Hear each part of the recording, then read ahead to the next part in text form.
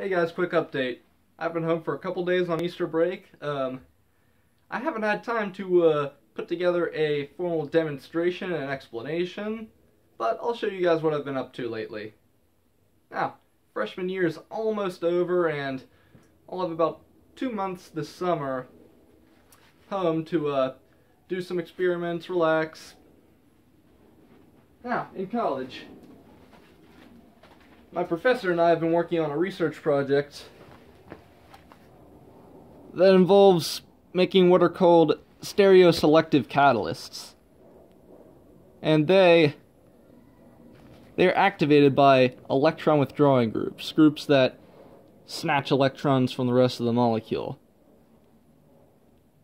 Now, this relatively recently discovered group, the pentafluorosulfanyl group, is what we'll be using. It is an SF5 group. We're making this 1-bromo-3,5-dipentafluorosulfanyl benzene as the precursor. It involves a lot of really fun experimentals, making nasty smelling thiols, bubbling chlorine through solution, even using fluoropolymer glassware to prevent the resulting HF from eating through the labware. I've been doing a little bit of organic chemistry in here too. I've got about 100 milliliters of diethyl ether here, formerly used as an anesthetic, now mostly just used as a solvent.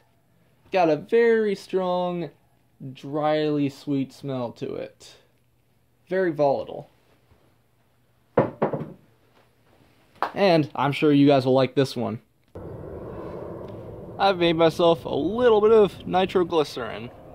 Now this is just the very small scale from the initial test.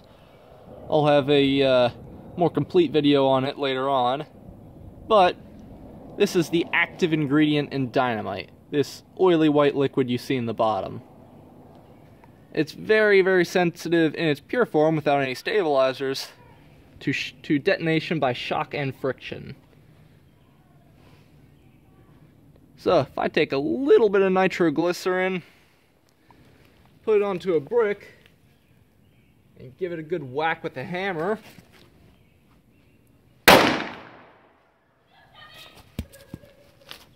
Very powerful stuff.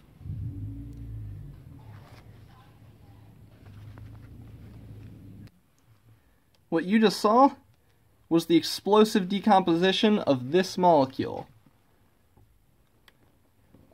This molecule was first synthesized by Alfred Nobel. Now, I'm going to practice stabilizing it with a few different absorbents and antacids, otherwise known as bases, and then I'll put out a good complete video on this. This stuff's a lot of fun, but must be handled with extreme caution. As you just saw, it is very sensitive stuff. Hope you guys enjoyed. I'll see you in the summer.